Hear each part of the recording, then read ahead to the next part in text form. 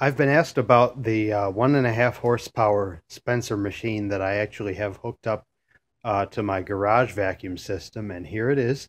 It's a portable unit from the probably 1950s, and it's got a universal motor with brushes made by Lamb Electric. It's under here.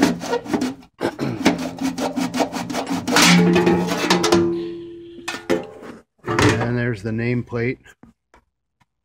The Lamb Electric Company, Kent, Ohio, 1.5 horsepower, continuous duty, 16 amps, 7,200 RPM.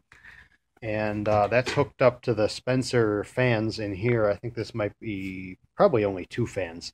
And originally it had a big long cord on it, and you would just plug it in and hit the switch. Since I've got it set up as a central vacuum, I put it on this relay box here with a transformer, and there's a relay in there, and this you can turn it on. And this little box over here is a latching relay, which allows me to have, we've actually got one of the inlets that's a push button inlet, and so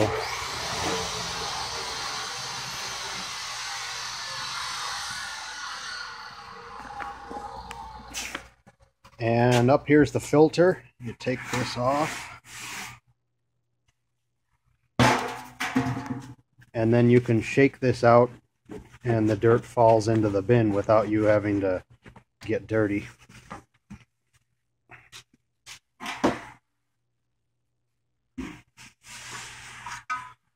Lots of surface area, so even though it does have a cloth filter, it holds its airflow quite well as the thing fills up.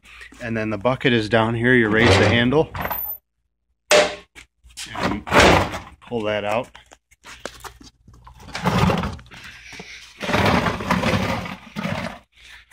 And we've got a good amount of stuff in there. This is an aluminum dirt can. It's on little rollers, so you can move it around. And there's up inside the thing, that filter.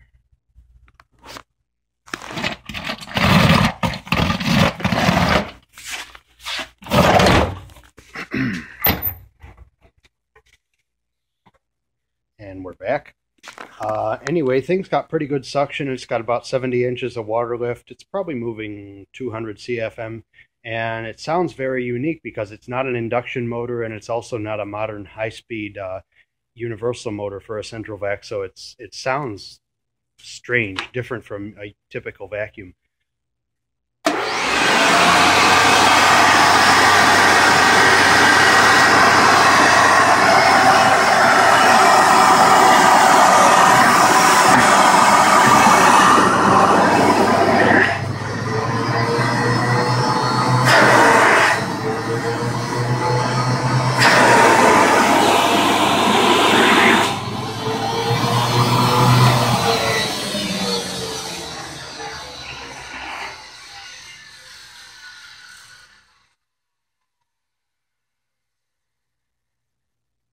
And there you have it.